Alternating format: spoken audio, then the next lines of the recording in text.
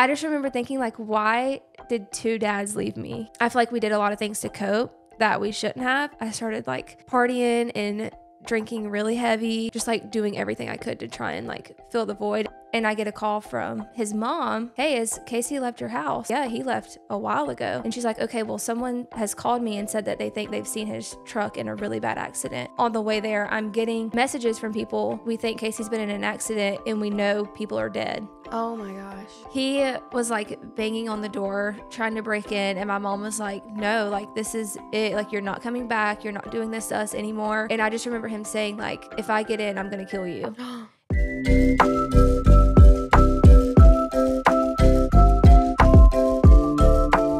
Hey y'all, welcome back to the Salty Podcast. I am so excited to introduce my next guest. I have here with me a very special guest. She is beautiful, amazing, so sweet, loves Jesus, and I met her through social media. I have here Kaci Driggers. Hello. Kaci girl, because her boyfriend, no, not boyfriend, her husband is It's Casey boy. Yeah. So we call y'all Kaci squared. Yes. So cute. Well, I'm so excited you're here with me. I know. I'm glad to be here. Thanks for coming. So we actually met. It's been 2 years now. Yeah. You were one of the first people I met on social media. Yeah. You were the first person I met. I think you were too for me. It was like right after our blow up because I had moved into the rental house and that's when I met you. Or we started talking when you lived with your mother-in-law. Okay. And then we came and visited like the day you moved into your rental house. Oh my gosh, because we discovered we really didn't live that far. Yeah. It's a 3.5 hour drive. Yep. Okay, so let's talk about just a little bit of your backstory. For people that don't know you, I'm sure a lot of people do. I feel like we do have a lot of the same following. Yeah. Just because we're so similar and we hang out a lot. Yeah. So did you ever think that you would do social media? Not really. Like I've always wanted to do it, but I never thought that it would like actually happen for us. So we just started making random videos for fun and it just kind of took off. I remember the first video I saw, you were in Walmart. Yeah. And I was like, this girl looks like me, sounds like me. Yeah. We're the same. And everybody was, we had like hundreds of comments, people saying that I look just like you and that we acted just alike. So I remember that. Well, that's how I saw your video. I think I was getting tagged in it. Yeah. And I know, and then you had messaged me. You're like, I'm so sorry that people are, and I'm like, girl, no, I don't know what their problem is. Like, I'm happy about it. And then we met up shortly after that. And the rest is history. I know. It's so special. I know. And we're not like, I don't even think of y'all as like our social media friends anymore. We're like actual real friends. life friends. Yeah. Yes. I love that. And that's the community it has brought me. And, you know, because high school and all of that and the friends you have really, you know, a lot of them don't last. Yeah. I feel like real world starts after high school. Oh, yeah. And so it's such a blessing, just the people I have in my life. And you're one of those people that speak life into me and all that. That's sweet. It's true. Okay, so I'm just so excited because I've heard a lot of your testimony and part of your story. But I feel like, you know, not everybody watches all of our videos to hear, or they'll see silly videos of us. So they don't know what's made us, us, you know? And so I want to talk about what's made you, you. So let's backtrack. Growing up, were you raised Christian? I was not raised Christian. My mom got pregnant with me when she was 14 and had me when she was 15.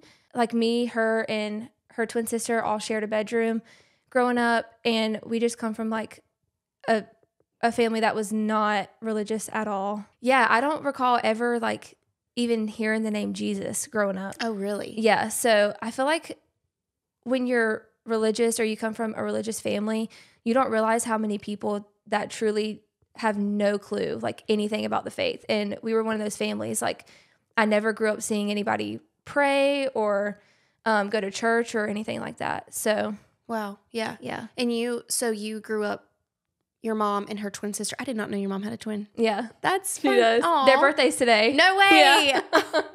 Happy birthday. This will be posted way after, but raised by like a single mom. Like at that point, was your biological dad, like in the picture?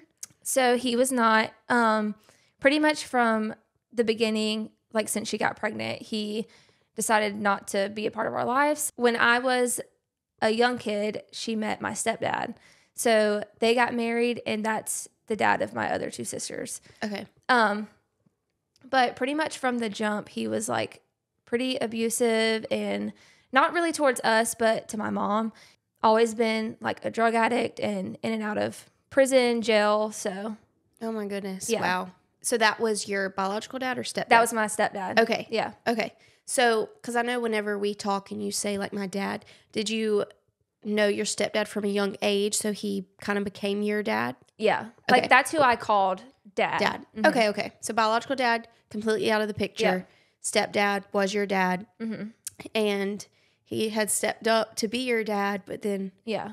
kind of took a turn. Mm-hmm. And the thing about my biological dad is he's been on drugs since he was like maybe 14. So his brain was like pretty much fried from drugs. So now he has like drug induced schizophrenia. So he's just not like mentally all the way there. Like I know he knows that he has a kid, and he knows that I have kids and stuff, but it's just not all the way there for him to have a relationship. You know, Yeah. like he doesn't know how. He can't work or drive or anything. Yeah. So How does that affect you? Did that affect you from a young age into now, or? yeah, I think so. I mean, it was hard. Like obviously when someone chooses drugs, it's hard on the kid. But from the beginning, my mom has always been like super honest about everything. Like I knew who he was. I was around him. So that's just kind of all I've ever known. You grew up not religious, Yeah. didn't know the faith. When did you get introduced to that? I think when I was like starting middle school, we had a family member who was like really deep into drugs, like hardcore drug addict, and had been for a long time. And he started going to a church, and he got saved, and like God just completely transformed him, like a whole different man. Like we didn't even recognize him at this point. And I guess like for my family, it was like if whatever he's doing, like if that can change him the way it did, and now he's a pastor. Oh wow. So yeah, and we're like, if God can do that, then we need to like see what this is about. So we started going to church with them. Oh wow. Yeah. See, and that just shows like testimonies. Yeah. And that's why I started this podcast, is so we can share testimonies, and that's the word of our testimonies is how like it can help other people. Yeah. So you started going to church, and was it weird to you at first? Because I mean, it was foreign to you. Yeah. So you stepped into this new lifestyle. How was that? Not only was it like foreign to us, it was, and like I've told you this before, we went to a church that was like very legalistic. Okay. We were Independent Baptists, and they were really big on like you have to wear skirts and nothing too tight. Like women need to have long hair, and just like tons and tons of rules. So I feel like it was more about that than the love of God. So that's kind of how I grew up, and just like in a super judgmental environment. But whenever I met Case is when I started going to church with him, and that just like completely changed my life. Yeah, because you met, what, 14? Yeah. So very young. Yeah. Okay. Did you think like the church you went to, or like the legalistic views or whatever was all there was to the Christianity? Yeah. And so it wasn't until I met other people like him and his family, and just like seeing how happy they were, and they didn't care about like all the crazy rules and stuff. And I'm like, that's what I want. Like, I want to go to a church and be surrounded by people that, you know, feel that way, you know? So yeah, we've been at that church ever since, and it's great. We love it. Oh, sweet. Let's talk about you and Kaci. Okay. Okay, because y'all met 14. Yeah. We have very similar stories. Yeah. Meeting high school sweethearts, getting married. So what was the timeline of y'all meeting and, you know, till where you are now? So we met when we were 14, and like when you meet someone at such a young age, I feel like he's just been there for everything. So he was there when my dad left, like my stepdad. I was almost 16, or I had just turned 16 when he like officially left me and my mom and my sisters, and he ended up going to prison for a few years. And it's just crazy to think like Kaci was there through all that and was like my rock, you know, like even at such a young age, he was just so solid from the start. Yeah. Oh, that's so sweet. How was that? Like, I mean, 16 years old and your dad leaves. Like, I'm sure a lot of feelings came along with that. Yeah. Like, so, were you feeling rejected or insecure? I just remember thinking like, why did two dads leave me? You know, because of that, I feel like me and my mom and like my mom and my sisters, like they have their own story. But for me personally, like I feel like we did a lot of things to cope that we shouldn't have. And so when I was probably like 18, 19, I got into some bad stuff. I started like partying and drinking really heavy and just like doing everything I could to try and like fill the void. And I would blame it on like daddy issues. But like looking back, I'm like, it wasn't that at all. It was just me, you know, just trying to fill that void. But thank God, like Case stayed with me through that. And it was a hard time, like on our relationship. I just remember him saying like, I can't trust you to like even hang out with your friends anymore, or go anywhere or do anything without you getting drunk. And he just like stayed with me and prayed with me so hard through that time. And eventually I came out of it. Like I remember at one point I got alcohol poisoning and I was like so sick and I'm like, I'm literally going to die because like I just can't give up what I'm doing. And I just like got on my knees and was like weeping to God and just like begging him to just pull me out of what I was. And yeah, he just took me out of it. And ever since then I'm just like a changed person. Yeah. Oh, Kaci. I know. That's deep. Like that's hard. I feel like a lot of people have daddy issues, you know, and especially being a young girl and you had two dads that left you. How did that, and you had two younger sisters too. Did you feel almost that you had to hide how you felt to protect them, like step up for them? Oh yeah, for sure. I feel like me and my mom were like big supports for each other, and we just kind of like took the bear of it all on ourselves, and not like we didn't want our little sister or my little sisters to see what all was happening. So thankfully, like my youngest sister, she was only 3 when it all happened.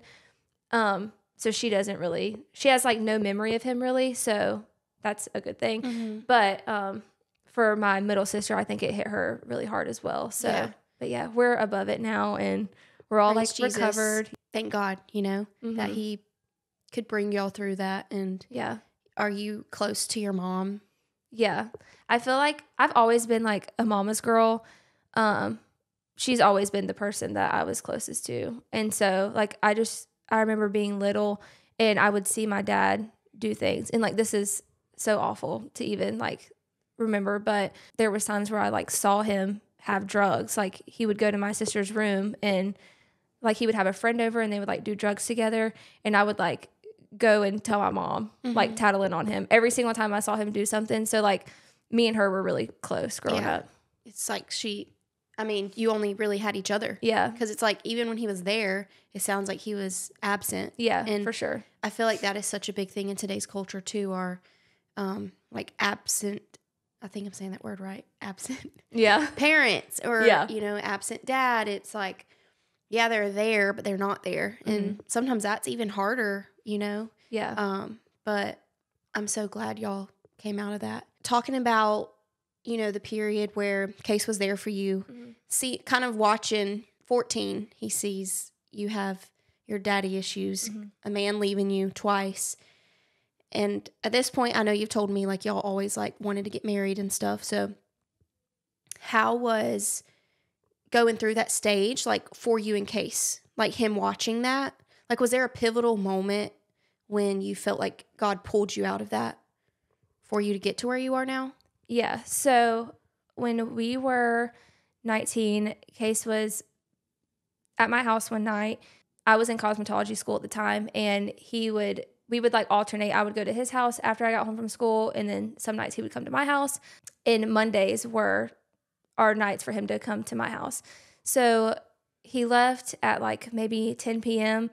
and I get a call from his mom. And at this point, it's like 11. And she's like, hey, has Casey left your house? And I was like, yeah, he left a while ago. And she's like, okay, well, someone has called me and said that they think they've seen his truck in a really bad accident. And I just like immediately like drop the phone, run, wake up my grandparents. And I'm like, we have to go and like see what's happening, like see if he made it home, like just search the roads, do what we can. So at this point, I'm like a basket case because I do not handle stress well. Did you have a feeling that something happened? Yeah. And we live in a super small town. So at this point on the way there, I'm getting messages from people saying like, hey, we think Casey's been in an accident and we know people are dead. Oh my gosh. Yeah. So I was just like, I couldn't even stand up. My grandpa literally put me in the back of his car and we started driving down the road. And that's when we came up on it. And at that point, the ambulance had already taken him to the hospital. But he had been in a fatal accident with people. Sorry. No, I'm going to cry too. With people that we actually knew. It was a mom and her young daughter, and they both didn't make it. And it's by the grace of God that he did. Like he has no memory of the accident, but at some point he tried to get out of his truck, I guess, to check on them. And he was actually like stopped on top of a bridge and just like fell over the side of the bridge. Probably 15, 20 feet down. Wow. So he was down there. He couldn't like scream for help or anything because his lungs collapsed. So he was just like laying there. And he said the whole time he was just like singing praises to God and just like praying the whole time. And so he was found, taken to the hospital. And the lady that was like in the accident that passed, she actually worked at that hospital. So it was like the people that were treating him had to find out that she passed, and it was a tough time for everyone. It was one of my best friends' aunt and cousin that passed, so it was really hard for both of us, and he struggled with that for a long time, like maybe up until a couple years ago. Oh my gosh. Was like really depressed over it, and like because he carried a lot of guilt with that. Yeah. There's, I think they call it like survivor's guilt, like you just feel bad that you lived and that other people didn't. And so he was dealing with a lot of that. And he had depression over it up until maybe 2 to 3 years ago. So, and that's been a while since then. But that kind of thing, like it just lives with you forever. For sure. How was that from your perspective, like watching him carry that guilt and like with what you were going through at the time? It was all that kind of meshed together, like when you got the alcohol poisoning and then that happening. Is that when you felt God pull you out? Like where was the timeline with all of that? Yeah. So I was getting into all that around the same time that happened. And I just remember thinking like, I've got to get it together. So yeah, I just remember like with all that happening, I just thought like he's been there with me through everything, like through my dad leaving and me drinking and partying. And so this is like my time to be there for him. And so I like got my act together and the rest is history. We got engaged not long after that. Okay. After the accident? Yeah. Okay. So his accident was in November and we got married in March, or we got engaged in March. Okay. Because that probably when something tragic like that happens, it almost puts life more in perspective. For sure. And been like, okay, what really is the point of life, you know? And so then when did y'all get married after engaged? We got married in August. Of that same year? Yeah. Okay. So we eloped actually. So it was like a pretty fast engagement. Yeah. But yes, we eloped in August and then I got pregnant 2 months later. Okay. In October. With Sawyer. Yeah. Oh my goodness. And now Sawyer's 5. 5.5. Oh my gosh. Mm-hmm. And now y'all have Indy, who's 4, And now Honey, I know. who's 2 months I old. know. She's so cute. Y'all, I got to hold her and she's so precious. It's so crazy, like, looking back at my life and just thinking, like, everything that I've been through is what led me to this. Yeah. You know? Like, Yeah. this is my life now. Mm-hmm. I remember when me and Kaci were going to get married, I was like, when we have kids, like, they're not going to go through what I did as a kid. And so I want us to be, like, good examples, and I want them to just always know Jesus. Like, because what a testimony is that, to just say, like, my parents, you know, had me in church and we grew up in the faith, and I've just never known different. And that's what I want my kids to be able to say. Yeah, no, for sure. That's so precious. Going off of that, like, what are things that y'all want to implement in their daily lives or whatever, or like things you've learned you can take from your past that you don't want them to, like, traits maybe of parents, and that you're like, well, I want to do this differently. Yeah. So, like, in my household, obviously there was, like, tension between my mom and my stepdad. There was just, like, lots of screaming and fighting, and, like, one thing that we do not do is yell. I'm like, I never, like, want to scream at my kids. Like, I don't want them to grow up thinking that's normal for people just to be yelling at them. So, like, if they get in trouble or if something happens, like, we just have a normal conversation and we talk to them like people. And, like, when me and Kaci mess up, we make sure that we apologize to them, like, to their face, and then ask for forgiveness. And a big thing, like, something we've done recently is, like, I said sorry to Sawyer for something, and he's like, it's okay. And I'm like, but it's not okay. Like, sin is not okay, you know? And so I really want my kids to know, I don't know why I'm getting emotional over this. But yeah, so instead of saying, like, it's okay, we say, I forgive you. In the same way, like, to kind of go off of how God forgave us, you know? Oh, I'm going to take that and use that. No, that's so good. I mean, because that's, I think, something like Hunter and I try to implement too. Like, we're always going to say sorry to Ivy and this future baby, you know? And because that's something growing up I didn't hear, you know? Yeah. It's just like, I'm the parent, you're the kid. That's just how it goes. Oh, yeah. But it really, the picture of, like, God and us is so full of grace, you know? So I love that. I need to do that. Because Ivy will say, I'll say, I'm sorry. And she'll say, it's okay, Mommy. And I'm like, oh, but I like that I forgive you, because that really puts that into perspective. You know, I think that's so special that our kids will be raised knowing that we mess up too, because it almost makes them know from the get-go we're not perfect. Because, like, even like me growing up, me and Hunter dived into kind of talking about how you go from thinking your parents are these perfect heroes, and then as you get older you realize that they make mistakes too. Yeah. But it kind of sets you back because you never were used to that. So I think starting out young, being like, no, we're not perfect, and we mess up, but we say I'm sorry. Yeah. I love that. Oh, and I just gotta say too, like, you and Kaci boy, like, y'all are amazing parents. Stop. No, seriously. Thank and you. I know you hear it all the time from us. Like, we talk about, Y'all are I sweet. respect you as a mom so much and how y'all parent. And, like, I observe you. Like, whenever you're talking to the kids, like, you're just so, they have respect for y'all, but because you respect them. And Kaci boy, as a father, like, does that heal some things in you, seeing how he's a dad to your kids? Oh, yeah. Like, 100%. I think, like, my family, like, my mom is even, like, in awe how he is as a dad. And, like, recently going through postpartum and just the way that he takes care of me, and he's just so solid. And I, like, genuinely could not ask for anything better. Like, in my eyes, there's no guy in the world that's better than him. Oh, I know. He's so gentle He with is. you and the kids, but still has that spiritual authority. Yeah. It's so beautiful. And, like, was he raised Christian? Yes. And, like, so I mean, you can sense Jesus in him. Like, the love of God he has.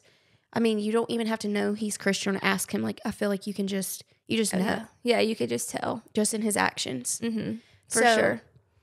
Y'all, he's such an angel. No, He really. is. Don't all of our friends here be like, oh my gosh, Casey boy's so sweet. I know. Yes, everybody raves about how good he is because he really is like the sweetest. And he has the biggest servant's heart. Like he just wants to be in the background. Like he doesn't want attention. He never does anything to be like recognized or he just genuinely like has a heart for serving and a heart for God. And so I tell him all the time, I'm like, I hope our kids grow up to be just like you. That is so sweet. And y'all having a son, I think, what better representation than his own dad? Yeah, you know? for sure. And the like where we're at now in the world, I feel like the world needs guys like that. Tons of Casey boys. Yes. You know, so we're going to try and raise some. Yes. Be world changers. Yeah. I just think that's so special. And just hearing you talk about what you went through with not only one, but two dads leaving you, how beautiful the will that God had on your life. Like that he gave you exactly what you were missing and more. Oh, yeah. Did you go through a period of unforgiveness with your dad? Yeah. So with my biological dad, I never really had like any ill feelings towards him. I guess because it like happened when I was an infant and I just never really, I didn't know any different. So it wasn't like he was there and then he left. Like, thank God his parents really stepped up. Like I'm extremely close with his mom and she's like really the only like present grandparents we have. And she actually took in my mom and my sisters. Wow. So they like live right next to each other and that's like my mom's mom basically. So they're super close. But with my stepdad, it took a while, especially because I was like old enough to see what he was doing. I remember like my mom waking us up in the middle of the night to like drive around town and try and find him because he just wouldn't come home. And he would be like drunk or high with like other women. And so that really took a toll on me as a kid. And it wasn't just like having to forgive him for leaving. It was like forgiving him for what he did our entire life. But now I'm definitely in a place where I'm like I totally forgive him. And like wish nothing, like I want nothing more than for him to turn around his life and to find God. You know, that's like my biggest prayer for him. Yeah, I love that. That shows growth in you. And, you know, forgiveness is hard. It is. And I had to do like a lot of self-forgiveness as well because I just felt like him going to prison for 4 years the first time was my fault because I am the one that like called the cops on him and like sent him there, I guess. So one night, it was after he left when I was 16. So he had like left, they were getting a divorce. He was living with another woman at this time. One night he came back to our house and he was super drunk, like almost to the point of like blackout on the front yard. Like he was so drunk. He was like banging on the door, trying to break in. And my mom was like, no, like this is it. Like you're not coming back. You're not doing this to us anymore. And I just remember him saying like, if I get in, I'm going to kill you. And at this point I was holding my sisters and my littlest sister was 3. Like she's a toddler. Like I have a baby that is fixing to turn 4. So like thinking of her at that age. And anyway, I was just like holding them in our bunk beds and I just yelled across the house. I was like, Mom, I'm fixing to call the cops on him. And she just said, okay. And I called the cops and they came and got him and they ended up keeping him for 4 years, I guess from like drugs, and he was violating his probation by coming back to our house. So there was like a few different charges that got him there for so long. Oh my gosh. So why did you feel so guilty? Because in that moment, I mean, you were the hero for your mom, like calling the cops. Like what made you have to end up forgiving yourself for that? I'm just like the type of person, I feel like I feel bad for everybody, like no matter what they do. And I just felt so guilty for him being there. I'm like, he's going to be in prison, like away from the real world for all these years. And it's my fault. And like my middle sister was a huge daddy's girl. And so like taking him away from her, it ate me alive. And now like we're in a place, she's older, we're in our 20s, and like she knows now that it was for the best that he was gone. But in the moment, it was really hard for her, especially. Yeah, I'm sure. And so how long did it take for you to kind of forgive yourself? Like, did you have to talk to a lot of people, or was that just kind of a revelation that you had with God? Yeah, I think it was just a revelation. Like, just one of those things, again, where I've like had to beg God just like on my knees and say like, please let me find it in myself to have forgiveness for this man. Because just like seeing what he did to my mom mentally and physically, it was a lot for me to forgive him.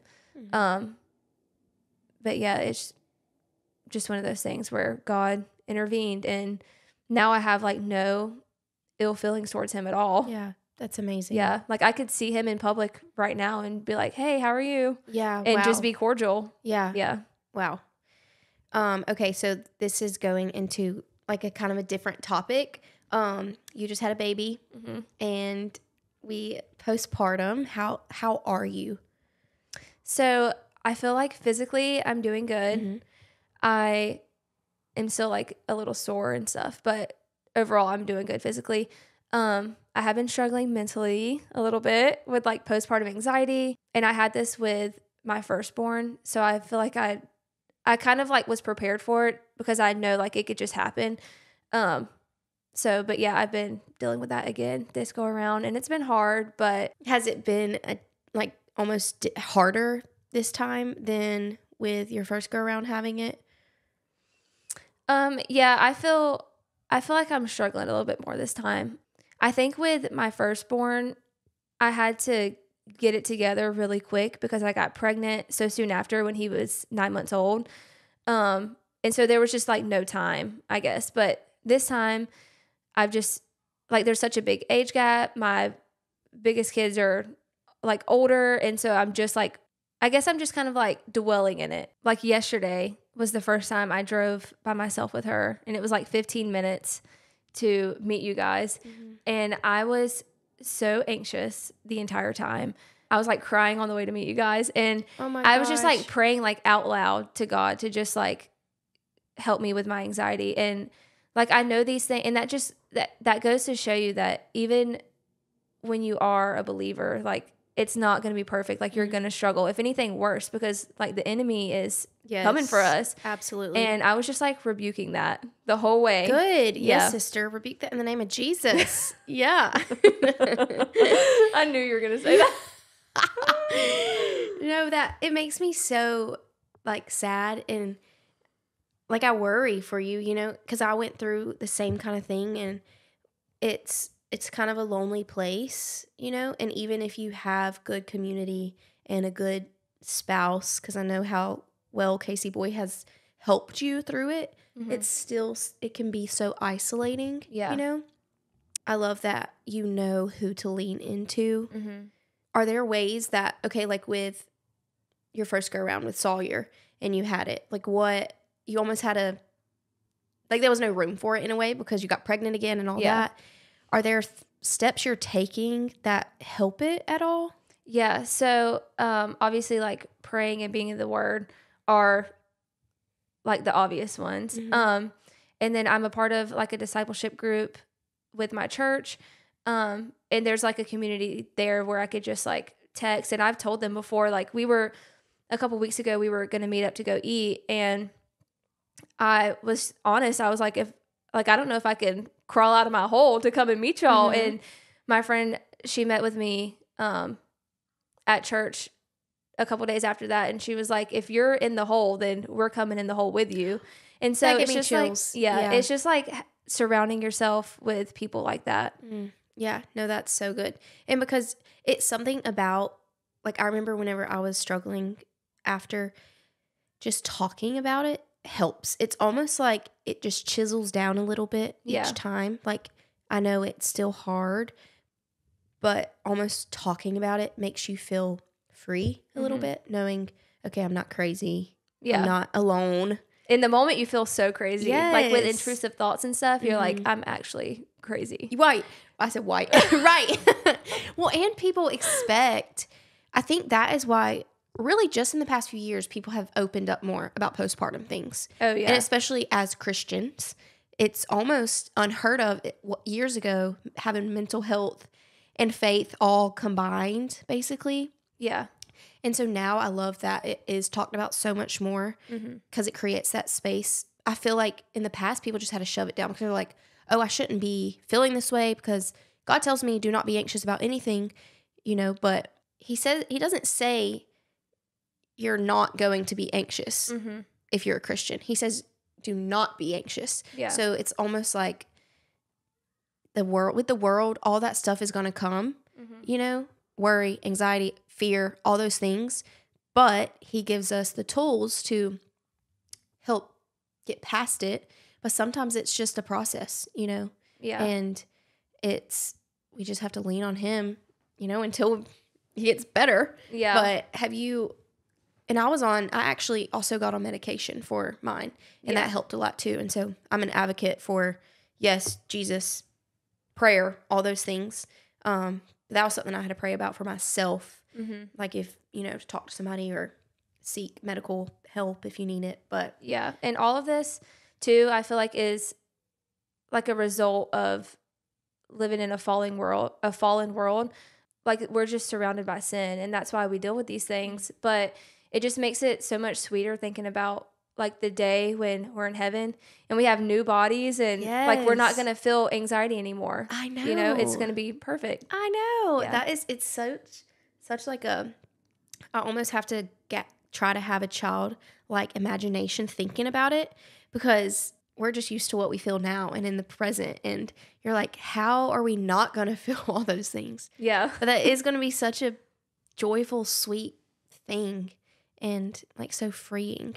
You'll have to come find me in heaven. We're there. If it works like that. I know. We don't know what's going to happen. But if we're loud, oh my then gosh, I'm going to find you. Still. Yeah. We can share a mansion. Yeah. You get that room, I get this room. That is so funny.